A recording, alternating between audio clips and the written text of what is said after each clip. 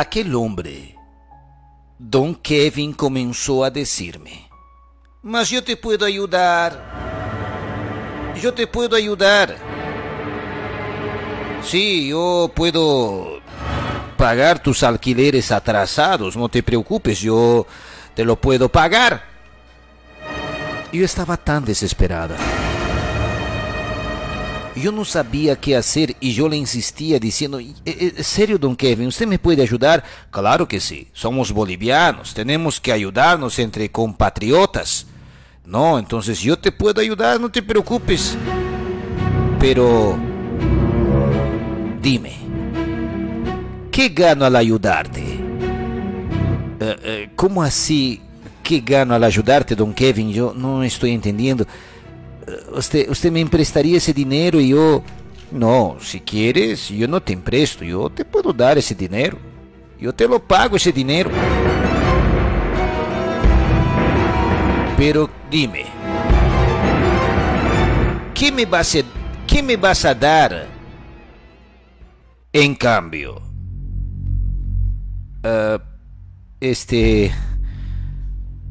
Yo... sinceramente, ¿cómo así en cambio? No sé. Sabes, yo quiero...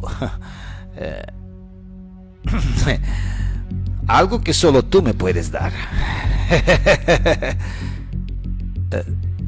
¿De qué está hablando, Don Kevin?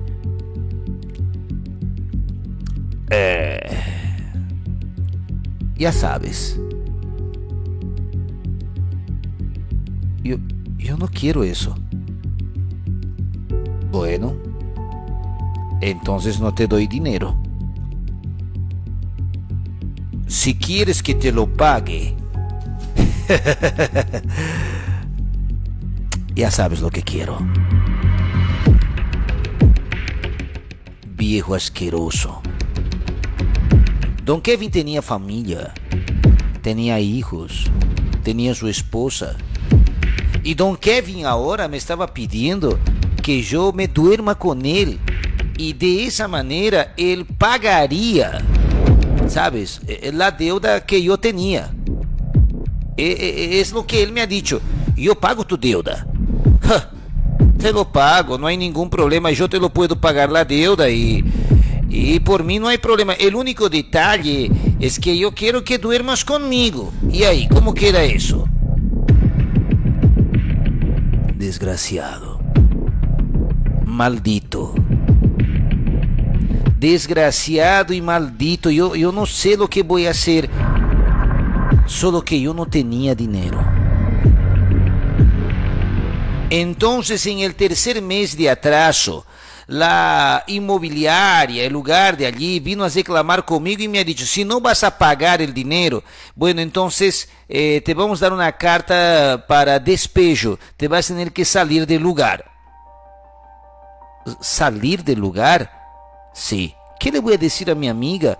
Este es un sector de ella, ¿sabes? Ella se ha alquilado y vamos a ensuciar el nombre de ella. No, por favor, no hagan eso. Yo no he tenido opción. Yo traté de pedir dinero a muchas personas. Pedí a algunos amigos en la feriña, en muchos y otros lugares. Por favor, ¿será que me puede ayudar? Por favor. ¿Será que me puede ayudar? Yo estoy necesitando de dinero. ¿Será que no me puede ayudar? Discúlpame, yo no te puedo prestar dinero. Yo no tengo. Nadie podía prestarme plata. Yo con aquella barriga, ¿sabes?, esperando un bebé que yo ni sabía de quién era. Y ahora, en esta situación, yo no sabía qué hacer. Fue entonces que yo cedí. Y yo hice lo que nunca debería haber hecho. Sí. Don Kevin. Oh, mamita. Ay. ¿Y ahí? ¿Decidiste o no? Sí, he decidido. Entonces, bueno, te recojo ahí en tu casa.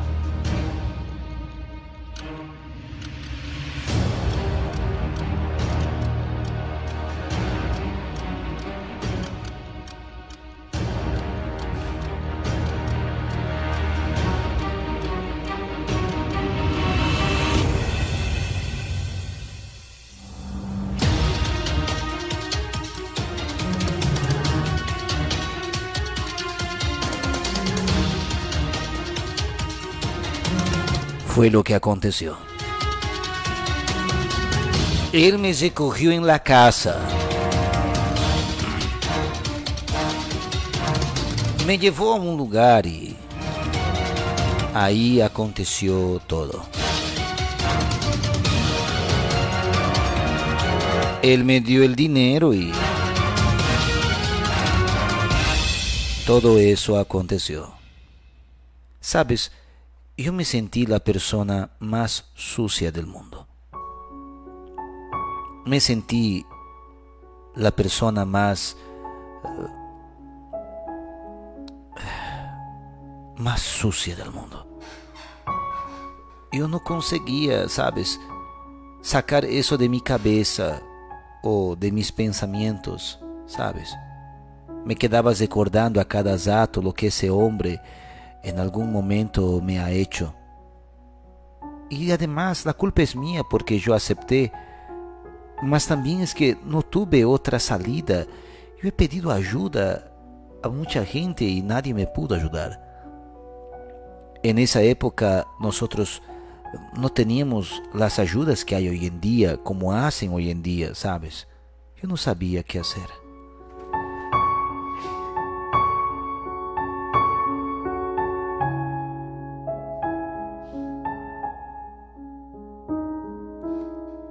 Estaba tan perdida, estaba tan deshecha que yo no sabía qué hacer.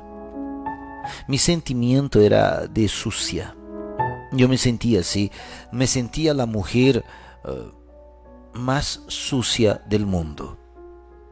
Yo no me sentía feliz, ¿sabes? No me sentía feliz. Me sentía la mujer más descarada de este mundo. Yo me sentía muy mal, caminaba por las calles y, bueno, era eso. Cada vez que él venía a dejar servicio, él me miraba y me decía, no necesitas más dinero, no estás necesitando, porque si quieres, yo te puedo dar, pero ya sabes lo que quiero, ¿no? Entonces, si vos querés, ya sabes, ¿no? Gracias, no necesito. Y trabajaba bastante, ¿sabes? El único problema es que cuando estás gestante, algunas cosas cambian. En mí muchas cosas cambiaron, comenzando por el cuerpo. Comencé a tener un dolor de muela. Me dolía tanto mi muela, ¿sabes? Me dolía feo mi muela. Yo ya no estaba aguantando de dolor de muela. No estaba aguantando. Y me estaba doliendo tanto mi muela que yo no sé qué voy a hacer. He cosido donde una doctora, que es la doctora Leni, es allá en la Guilherme Coaching 1911. Y yo fui a pedir un auxilio, ¿sabes? Me cobraron un tanto barato y fui allá. Cuando yo fui, y como fui sin marcar, no me pudieron atender y yo estaba con mucho dolor. He marcado para la tarde, había un número allá que es el 941172905. He marcado y comencé a llamar y fui allá. Llegando allá, yo, bueno, ¿qué pude hacer? Pude hacer lo que pude hacer. Ella me atendió, me revisó los dientes y me acalmó el dolor. Como yo estaba gestante, ellos no podían arrancar mi diente. Yo quería que lo arranque, mas no lo hicieron. Me dieron algunos calmantes para aliviar el dolor que yo tenía. Sabes, estaba tan mal, estaba con tanto dolor. Y no solamente eso, había muchas cosas más que acontecían conmigo. Comenzaba a sentirme mal. Como por ejemplo, comenzaba a tener algunos dolores en todo mi cuerpo. Y yo no conseguía, ¿sabes? Trabajar bien. No conseguía. ¿Sabes? Me daba sueño. En serio. Me daba sueño fuerte. Y yo no conseguía.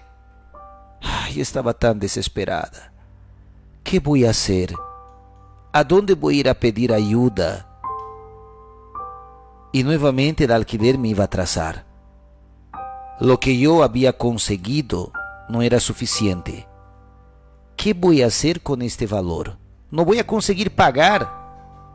Me va a faltar. ¿Qué voy a hacer? Yo no sabía qué hacer. Estaba preocupada. Y fui a pedir ayuda, de nuevo, dinero emprestado a mis amigos allí, alrededor. A uno de ellos, doña Carla. Y yo fui a pedirle ayuda a ella. Doña Carla, por favor, ¿será que me puedes ayudar? Es que sinceramente, yo no tengo dinero y yo sinceramente me está faltando plata. Doña Carla, te voy a pagar, te puedo pagar en 2, 3 veces, por favor. Doña Carla fue muy amable conmigo. Doña Carla me ha dicho, mire, yo no soy de prestar plata. Yo no empresto dinero, Yo no empresto dinero. Pero como vos tienes tu hijito, tu bebé que va a nacer, yo creo que no tienes otra salida, ¿no? Entonces yo te voy a dar tanto para vos. Eso de aquí no necesitas ya pagarme. Ella me ayudó con 500 reales. Y esto de aquí es para que pagues tu alquiler, te estoy emprestando. Ella me emprestó un dinero. Con eso conseguí pagar el alquiler esa vez. Pero estaba debiendo. Bueno, fue después de eso también que fui buscar más trabajo. ¿Sabes? Cosiendo aquí, cosiendo allí, porque ahora comencé a tener un problema. El don Kevin comenzó a acercarse de mí y me ha dicho, sabes, no tengo servicio. Ota, vas a tener que buscarte de otro lugar servicio porque no tengo servicio. Don Kevin, ¿cómo así no tengo servicio? No, es que no tengo servicio. Vas a disculpar, no tengo servicio, Discúlpame, ya.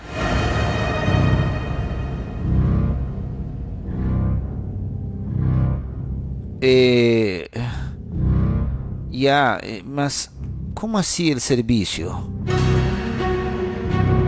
No, es que el servicio no me está alcanzando, ¿sabes?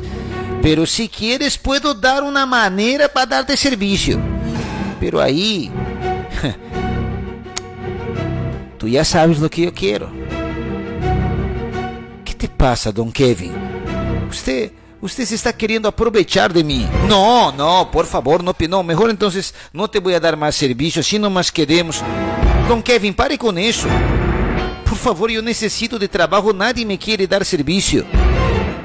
Bueno, es que, sabes, ¿no? Si, yo hasta te puedo pagar más si quieres, pero, sabes, ¿no?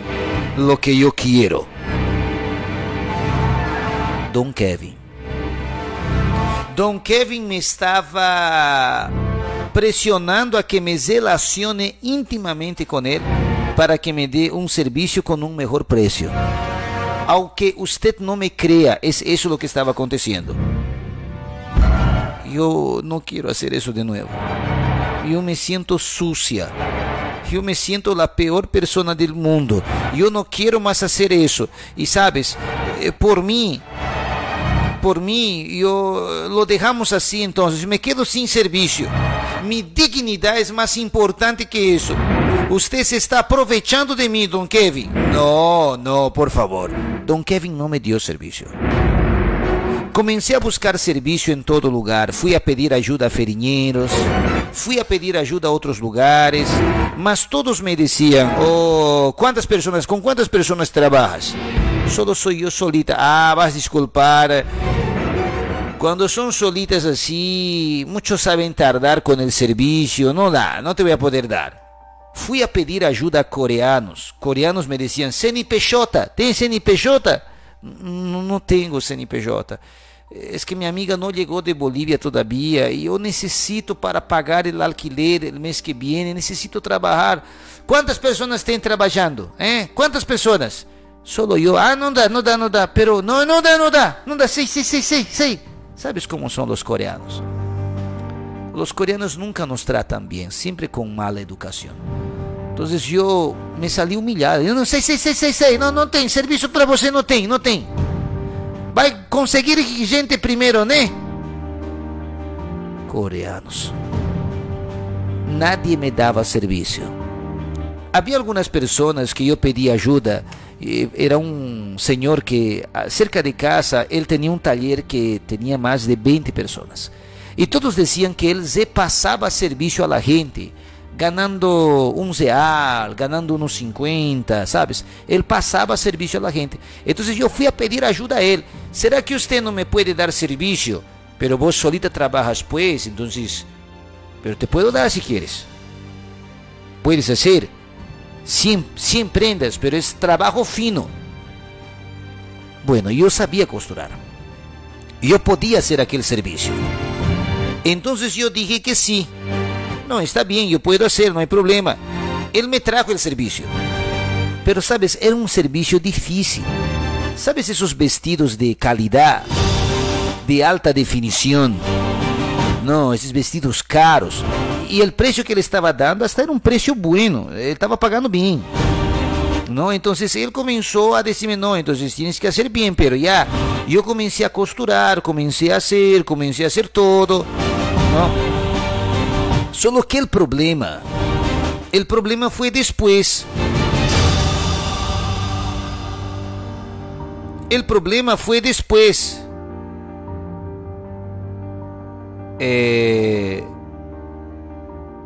Hay un problema. ¿Qué problema? Ya tienes que entregar el servicio. Estás atrasada. Yo sé, Don, yo sé, Don, yo sé que estoy atrasada, mas por favor le pido un poquitito de paciencia, que yo lo voy a hacer, por favor, Don, por favor. No, entonces tienes que acabar tu servicio primero y por favor estás atrasada. Yo tengo que entregar eso de ahí a la firma. No, yo sé. Por favor, un poquito más, unos 2 días. Sabes, yo he trabajado, sabes, yo he trabajado hasta tarde. He trabajado hasta tarde muchos días. Sabes, he trabajado hasta tarde muchos días. Muchos días me he dedicado a trabajar y no conseguí acabar ese servicio, porque realmente era muy detallista, pero acabé que conseguí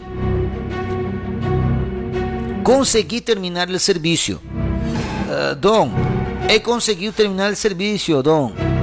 Entonces él vino a recoger el servicio, lo miró, ok, está todo bien, ya te voy a pagar el día lunes, está bien, de lo que él ya me cancele te voy a pagar, todo bien.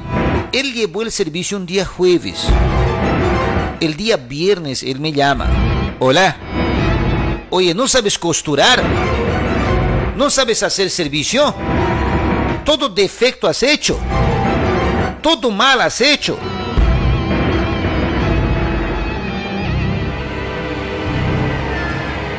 Todo errado has hecho. Todo como se has hecho. Vos no sabes costurar.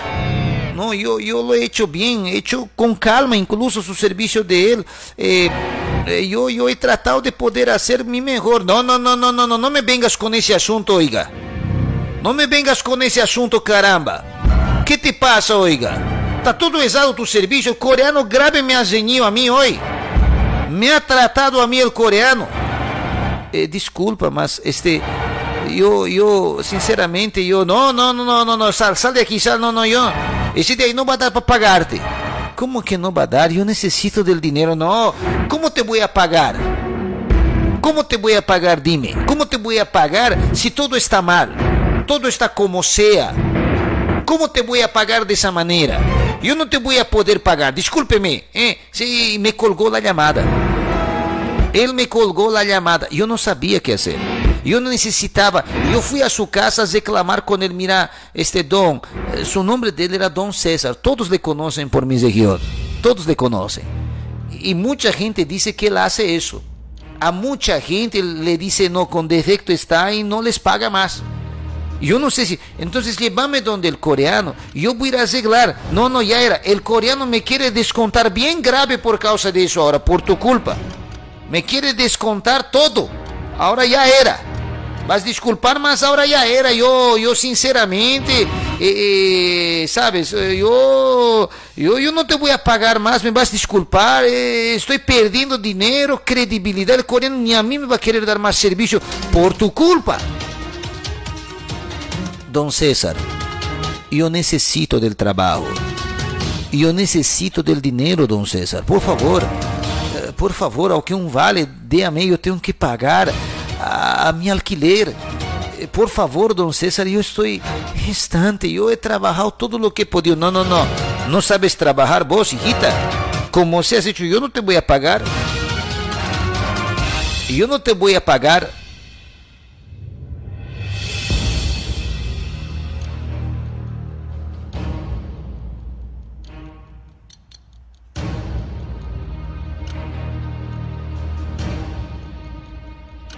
Sabes, era muito complicado. Era um assunto tão delicado que eu não sabia o que fazer. Foi então que eu fui a pedir ajuda. A mim me han dicho, andate de onde um abogado, ele medio carequita es, pero disse que ele ajuda, che, por que não vas allá? E eu fui a pedir ajuda a um abogado. Ele está allá na rua Coimbra 435, sabes? Eu fui allá, llamé a su número, que es el 930-29-8450, me atendieron, fueron bien legales conmigo, y ahí yo fui a hablar con él, y yo le conté mi situación, y yo le conté todo, ¿sabes? Las cosas que me han hecho, las cosas que me ha pasado, todito le he contado. Entonces él me ha dicho así, mira, no te preocupes, yo te voy a ayudar, ya, yo te voy a ayudar, vamos a ir. Él ha ido a la casa de ese don César. Don César, ¿cómo es eso de que no le quieres pagar a la señora? ¿Qué está aconteciendo? No, es que ella me lo ha hecho todo el servicio mal. Llévame a la firma ahorita. No, yo quiero ir donde la firma ahorita. No, yo no te voy a dar nada. Que don César se ha querido alterar con el abogado. Entonces el abogado le ha dicho, ok, no me vas a dar el nombre de la firma. Ella tiene la etiqueta. Nosotros vamos a ir allá. Hemos ido a la firma. Hemos llegado a la firma y hemos hablado. Era una coreana, era una señora coreana. Buenas tardes. Por favor, la responsable de aquí, la coreana salió. Ella comienza a hablar con el abogado. El abogado comienza a explicarle, mire, yo soy de tal centro de advocacia, aquí que es la Central Latina, y ella vino aquí a decir que no le han pagado. Nosotros pagar todo, en orden nosotros pagar bien, pero dice que a ella no le han pagado, y quien le hace los facturamentos es don César, que distribuye el servicio. La coreana no sabía que don César terceirizava seu serviço. Que? Mas Dom César falou para mim que ele tem 80 funcionários. Ele não terceiriza meu serviço. Não, ele terceiriza. Ele deu serviço a ela, ela hace e ele entregou a você. Qual serviço que você fez? Qual serviço? Então a coreana começa a sacar as fichas. Aqui, ó, já paguei, Dom César. Pero él dijo que estaba todo con defecto su servicio. No. Ese vestido que você fez, ese de ahí, ya pagó, ya fue encomendado para cliente. Ya nada que ver, no defecto ningún tem. ¿Cómo así? No tem defecto algum, já pagou, eu não tenho aqui nota fiscal aqui de pagamento. Isso tem que falar com Dom César. Mas eu não sabia que Dom César terceirizava meu serviço. Vou falar com Dom César. A coreana se ha enojado. Ele não me ha dicho a mim que terceirizava meu serviço. Eu le dava a ele para que haga em seu taller. Se meu serviço está em um taller que não tem documento, me podem quitar meu serviço. Isso está errado. Ele não me ha comunicado isso, esse Dom César. A coreana se enojou. Foi então que Dom César, depois de um dia, começou a chamar.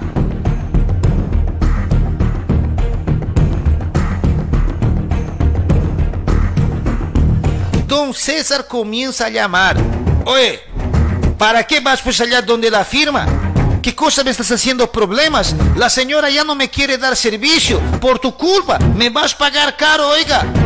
Pero dice que ya le pagó, el doctor Luis dice que va a entrar en contacto contigo, porque dice que ya le ha pagado, dice a usted, y usted no me está queriendo pagar. No, ¿cuál me ha pagado? A mí no me ha pagado nada.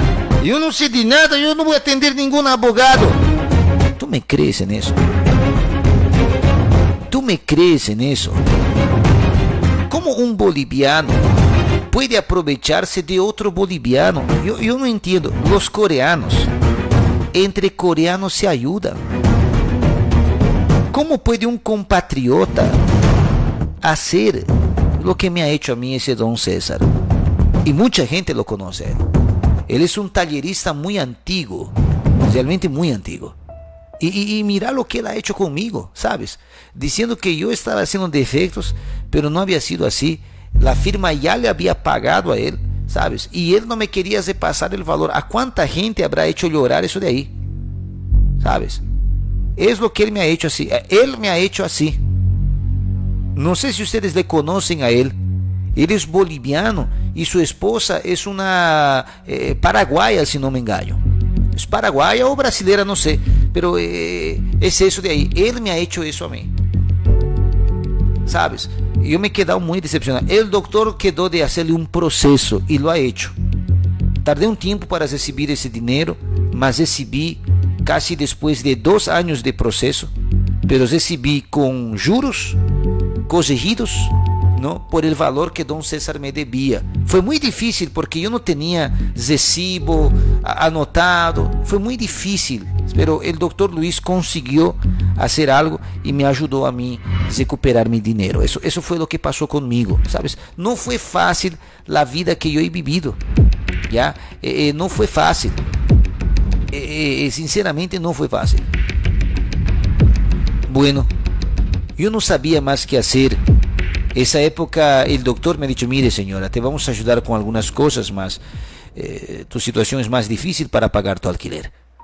Doctor Luis me ayudó con algo de parte de él, y ahí yo no sabía qué hacer para pagar mi deuda. Quedé con mucho miedo, ¿sabes? Con recelos, y no sabía qué hacer.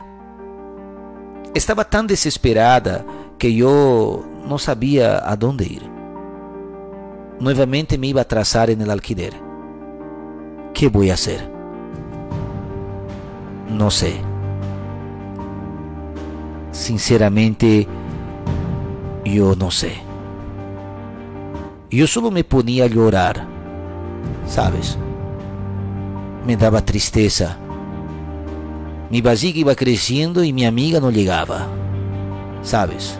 Ella no llegaba. ¿Qué voy a hacer?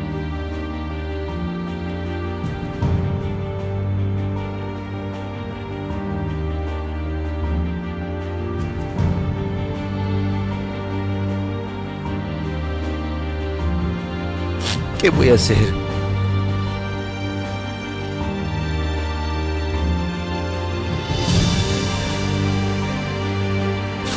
Yo no sabía más qué hacer.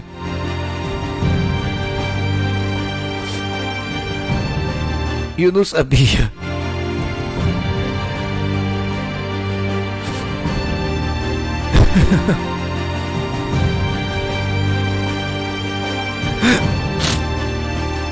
Yo no sabía.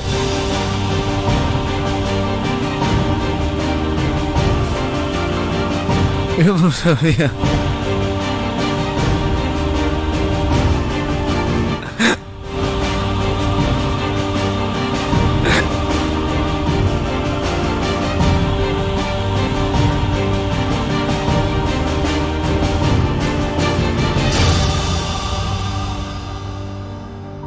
¿Sabes cuando no sabes qué hacer?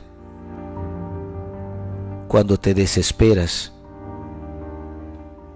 Sí. Yo quería hacer algo. Yo quise hacer algo.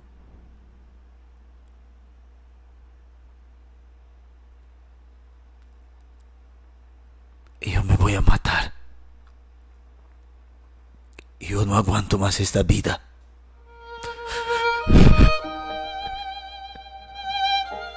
Mi amiga no me atendía. Yo no sé qué estaba pasando con ella. Ya pues, Vero, ¿vas a venir o no vas a venir? Vero, yo no estoy consiguiendo pagar el alquiler, apenas estoy pagando. Yo estoy pagando porque está en tu nombre, Vero, para no fallarte. Vero, yo estoy pensando hacer locuras, Vero. Por favor. Ese doctor que me atendió era un doctor boliviano. Él me encaminó a la iglesia, aquí en Vila María. Fue cuando yo le conocí a usted, pastor. Yo vine y me dieron 3 cestas básicas. La verdad que eso me ayudó tanto en aquella época. Soy muy agradecida a Dios porque en aquel mes yo solo iba a comer fideo instantáneo. Entonces, a veces cuando pasamos necesidades, nosotros nos callamos. Y no tenemos que callarnos. Tenemos que luchar. Y yo fui, y con esas 3 cestas básicas yo tenía harto arroz, fideo, feijão. Quiero agradecer a una familia de tu iglesia, yo no me recuerdo el nombre de ellos, pero ellos me llevaron carne a mi casa, ensalada y frutas. Entonces yo, en el momento más difícil de mi vida, Dios me ha ayudado, aunque yo no merecía su ayuda. ¿Sabes? Estar embarazada era difícil. Yo no sabía quién era el papá, yo me arrepentía de haber ido a esa fiesta, yo me sentía tan mal de haber ido allá, y era que no vaya, decía. Mi papá, mi mamá, tan decepcionado, ¿qué voy a hacer? Estaba tan frustrada. Fue entonces que yo, sin saber qué hacer, entonces yo decidí seguir mi vida y luchar. Tenía que luchar. Justamente en ese periodo yo estaba trabajando con otras firmas que el doctor Luis me había presentado, algunos amigos feriñeros que me estaban pagando a vista, y con eso yo trataba de salir adelante. Yo agradezco mucho a don Macario, agradezco mucho a don Gabriel, que hasta el día de hoy me dan servicio, y eso me ayudó mucho a salir adelante, aunque no haya sido muy fácil. Fue así que mi amiga se perdió y no apareció durante 1 año. Y cuando yo completé mis 9 meses de embarazo, bueno, llegó la hora del nacimiento de mi bebé, que también no fue nada fácil. Fue un día tan doloroso. El día del nacimiento, yo estaba trabajando y trabajé, ¿sabes?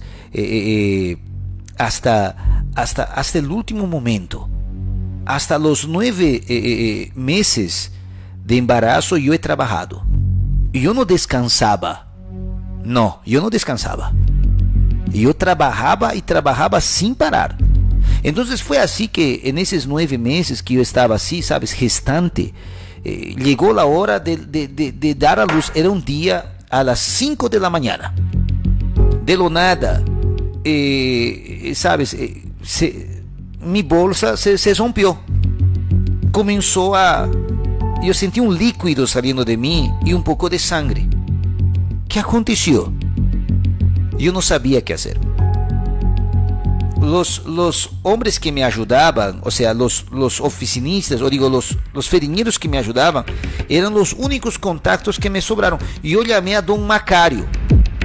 Yo llamé a don Macario que me ayude, ¿sabes? A poder llevar al hospital.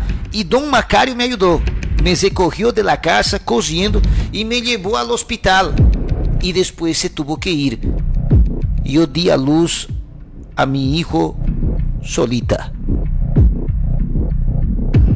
Di a luz a mi hijo solita. Y de tanto sufrimiento que yo he tenido, de tanta tristeza que yo he tenido, yo le puse un nombre en mi hijo.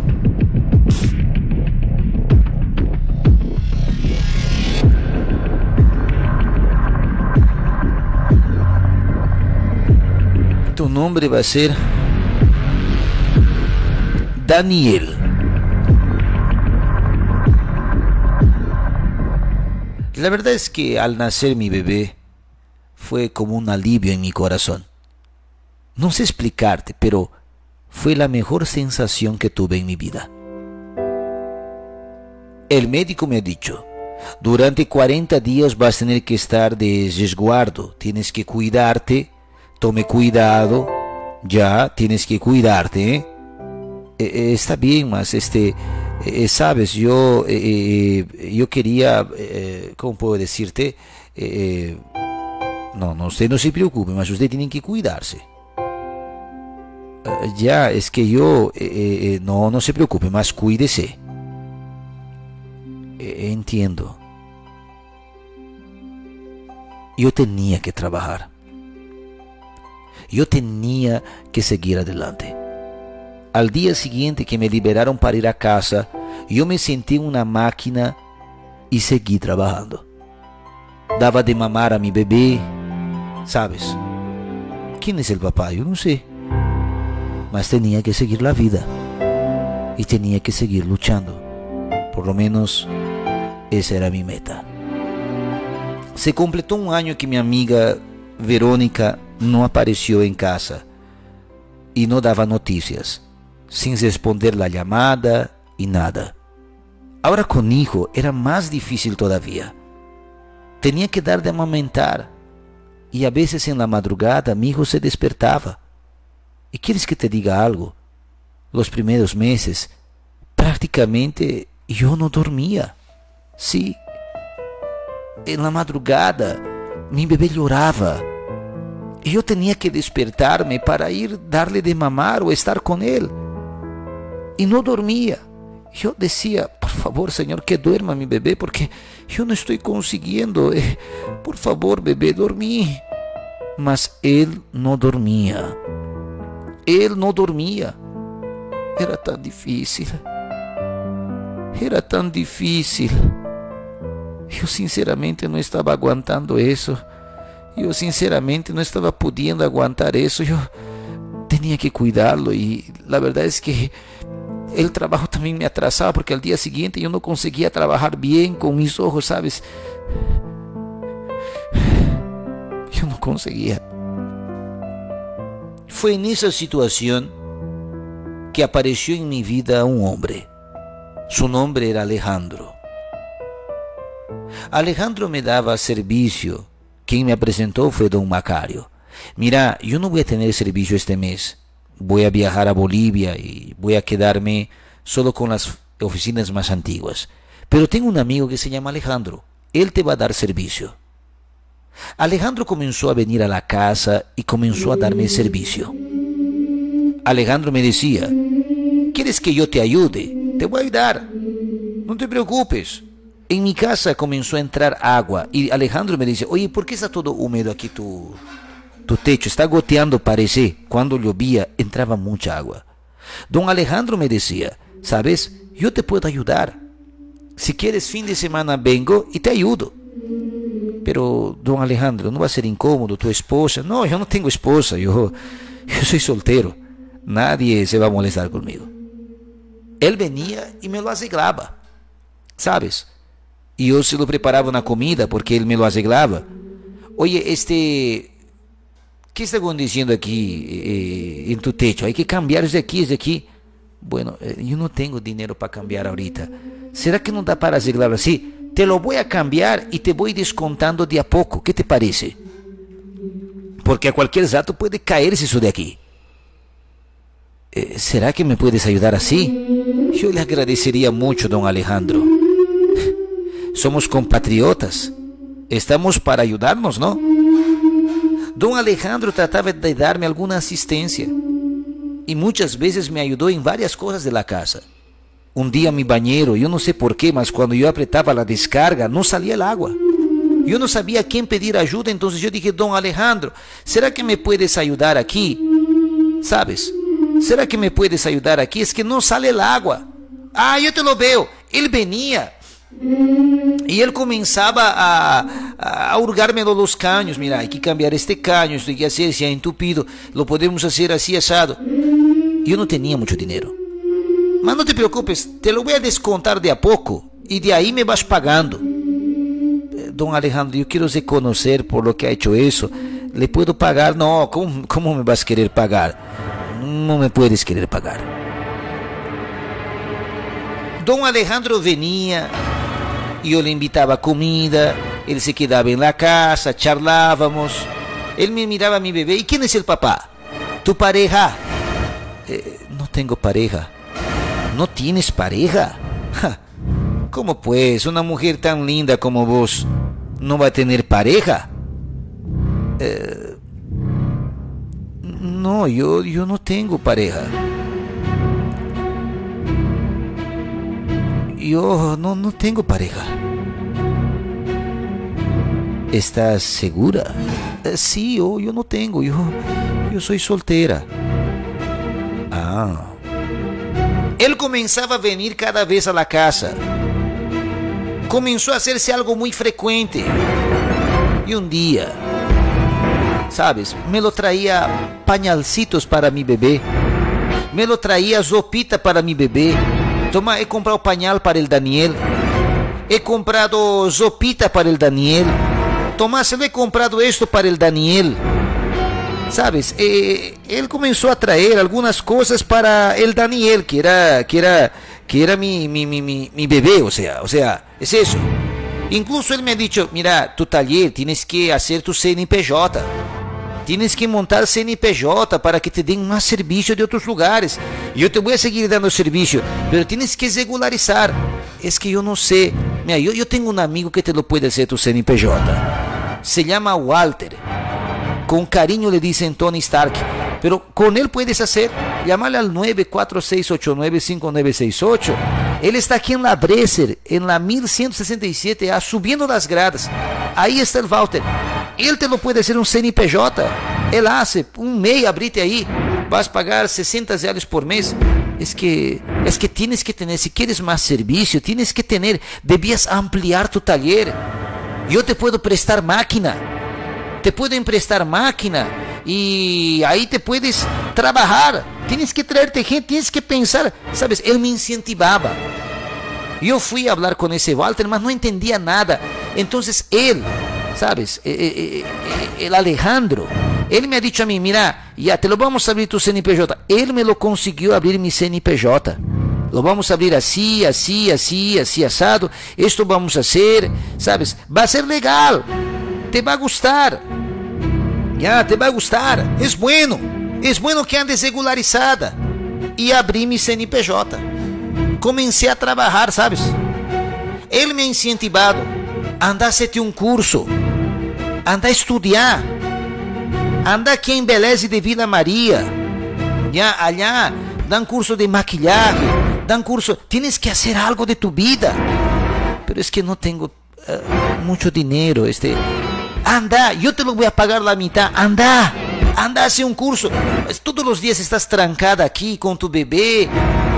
Si quieres, yo te puedo ayudar en algo. ¿Cómo me puedes ayudar? Yo te lo puedo. Yo me quedo con tu bebé en cuando tú pasas tu clase. Porque yo, ¿no ve? No tengo pues algún trabajo, algún compromiso. Yo no tengo. Entonces, si vos quieres, ¿no ve? Yo me puedo quedar con tu bebé en cuanto estás pasando clase. Él era muy atencioso conmigo. Y yo fui allá a la Guillermo Coche en 1760 a hacer un curso de barbero y cabeleireira. Incluso gané un curso de maquillaje gratis. ¿No? Entonces ahí el número 966388319. Yo hice así. Hice de esa manera. Él me incentivaba. Él me decía, anda a hacer esto. Anda a hacer aquello. Fue después de mucho tiempo que en ese, ¿sabes? Ese incentivo que él me daba, me apoyaba mucho él. Y fue así que yo estaba comenzando a mejorar. Él me prestó como 5 máquinas. Él dijo, mira, yo no estoy usando mis máquinas, toma. Te lo voy a conseguir gente. Te lo voy a colocar anuncio en Coimbra. Me lo colocó un anuncio en Coimbra. Búscase gente. La gente comenzó a venir a la casa. Comecei a ter gente e ele me dava mais serviço. Com CNPJ, conseguia agarrar serviço de outros lados mais que pagavam um pouco melhor. Ou seja, meu trabalho começou a crescer. Começamos a crescer. Alquilamos a parte de lado. Ele me disse, alquilemos. Em meu nome vamos alquilar. Eu te empresto meu nome. Em meu nome vamos alquilar aqui ao lado. Já para que vos puedas, sabes, ter mais dinheiro. Alejandro me ajudou. Alejandro me ajudou. Sabes? Vamos a conseguir mais máquina. Eu tenho uma amiga que passa máquina. Te vende máquina barato. Eu tenho uma amiga, está em Casa Verde. Doña Maritza se llama. Ela passa máquina e barato, che. Vamos allá. Me levou, me apresentou a Doña Maritza. E me vendeu uma máquina allá nas ruas Isla 975. Me vendeu 3 máquinas. Sabes, ele passou na tarjeta de crédito.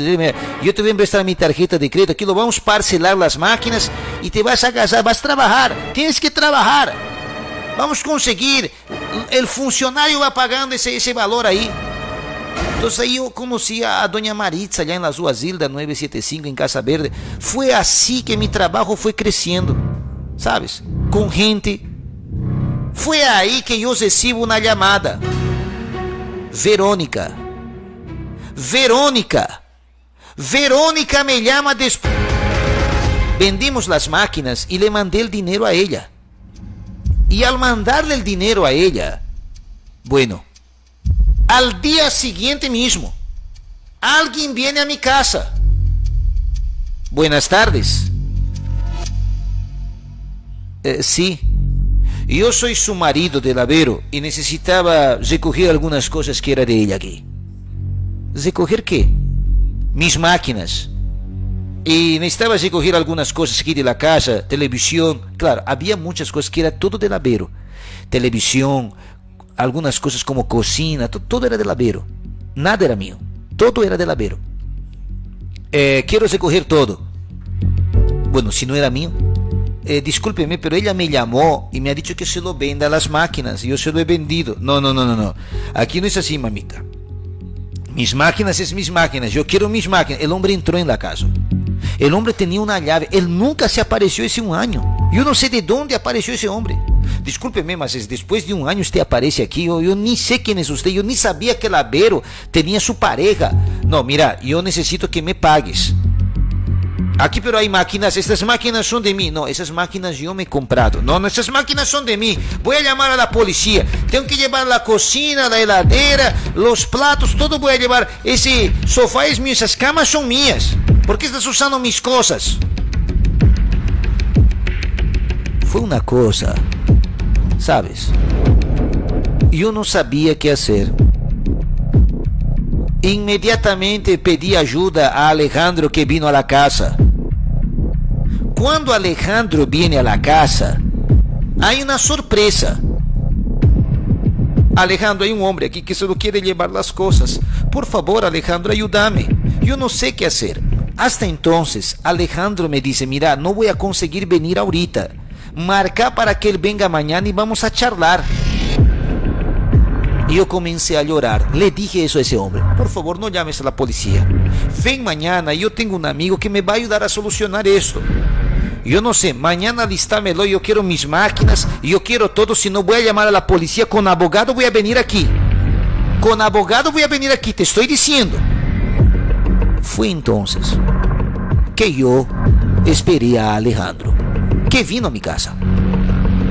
Alejandro viene a la casa y yo comienzo a llorar.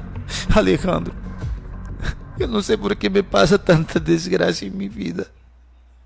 Yo no sé por qué tengo que vivir tantos problemas en mi vida. Yo no aguanto más. Yo no aguanto más. Yo no soporto más. Yo no aguanto más. Me lo quieren llevar todo. Cálmate. Yo estoy contigo. ¿Y quién te ha dicho que estás solita? Tú no estás solita. Cálmate. Ya, no llores. No te pongas de esa manera. Es que yo no aguanto, Alejandro. Yo no aguanto. Alejandro.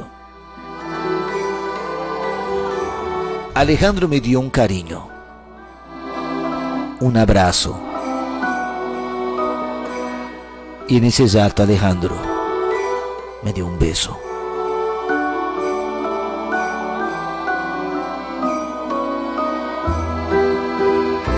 Alejandro me dio un beso.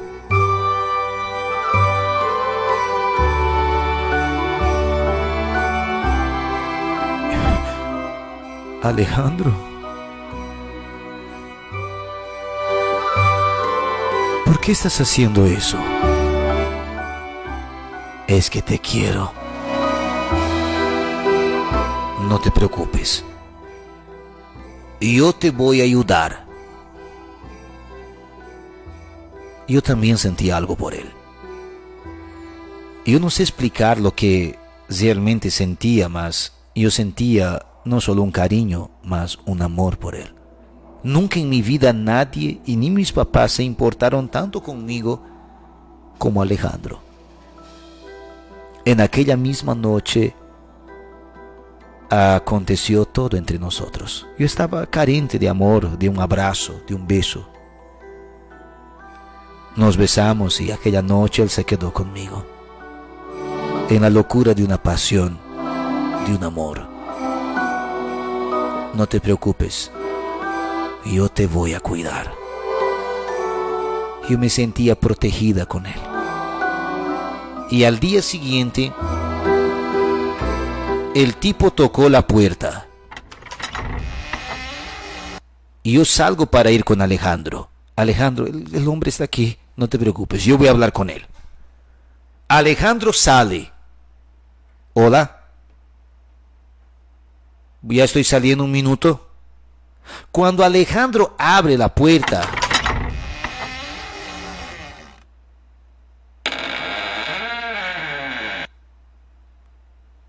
Alejandro, ¿qué estás haciendo aquí? ¿Y mi hermana?